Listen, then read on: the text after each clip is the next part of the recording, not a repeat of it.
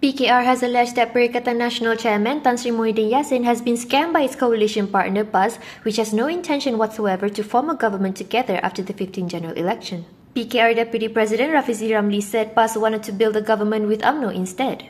Rafizi, speaking at the Ayuh Malaysia Kita Boleh mega ceramah last night on November 18, said the GE15 campaign was largely funded by Parti Pribumi Bersatu Malaysia, including funds to get influencers to promote PN.